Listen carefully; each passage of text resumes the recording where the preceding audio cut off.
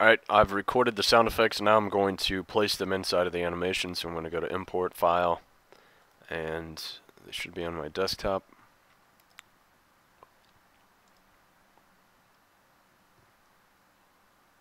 I'll cancel, I'll import them like this.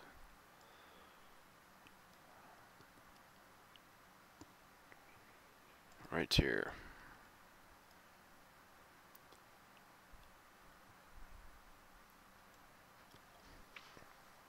Alright, so I'm not going to use the video of what I've just recorded, simply the audio. So I'm going to drag this down on the timeline, and I still need to chop it up and edit it. So I'm going to open it up.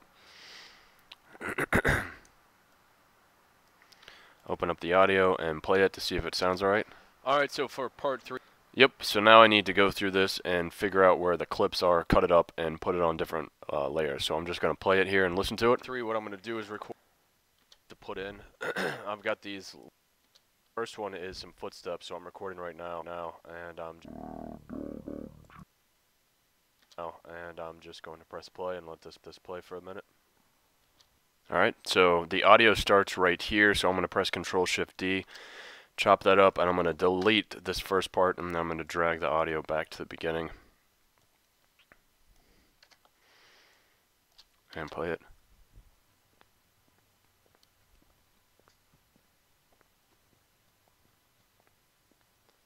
Alright, it lasts for 7 seconds. That's where I want it to go. So I'm going to Control-Shift-D that. And this clip right here, I'm just going to name Footsteps so I know what it is. And then this next section, now I'm going to play some neighborhood sounds.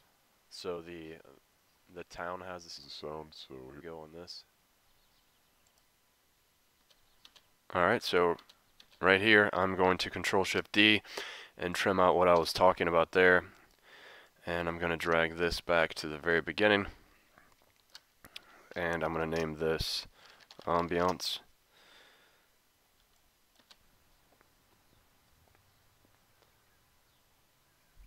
And this will be where I put the cartoon sounds. Alright, I'll just loop that in the background, and here's some. So here, right here, I can go ahead at 7 seconds and Control-Shift-D that and drag this back to the beginning so I have time to work, and I can find the cartoon sounds.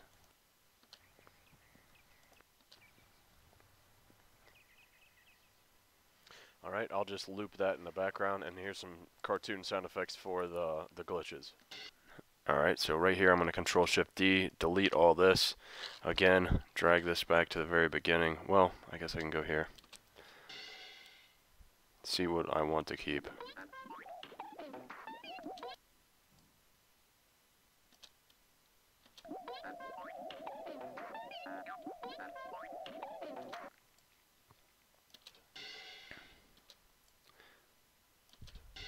Alright, I'm going to keep that separate. Control-Shift-D this. And I'll turn the volume up on these things in a bit. Alright, this starts at right here. Control-Shift-D, delete this, and drag this to here.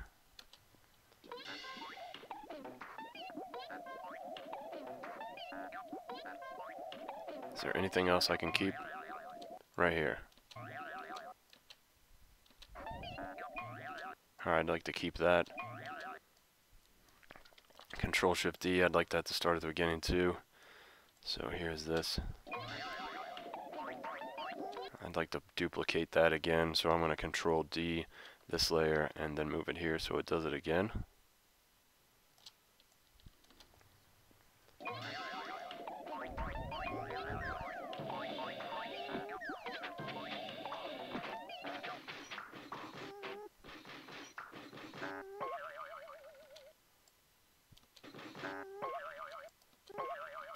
Alright, I'll keep this, Control-Shift-D, and I'll put this back here towards somewhere in the middle.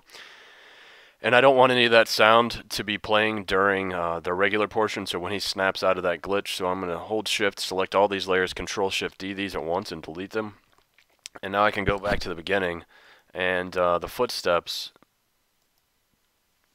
I can adjust the volume because it's pretty quiet. So if you go to Audio, open up a waveform. I'm sorry, not waveform. Audio levels, you can turn that up and test it out. Alright, that's pretty good there. And I want this stuff to play again after the glitch, so I'm going to Control D these and move them down so they begin right after all that. And then maybe I'll turn up the ambiance too. So I'll open this up and audio levels, turn this up a bit.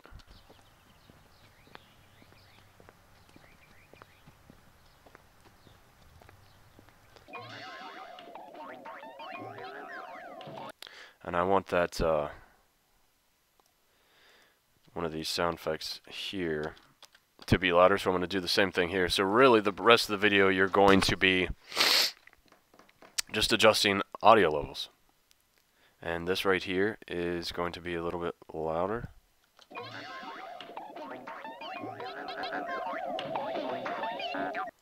And I'll do the same with this. I'm going to animate it, so I only want that sound effect at the beginning of that to be that loud. So I'm going to turn this up to 12, and then to the right I'm going to take it down back to 0 so it goes back to the normal level.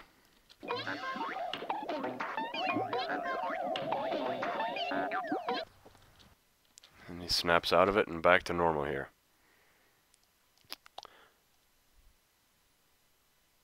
Alright, so that is part 3.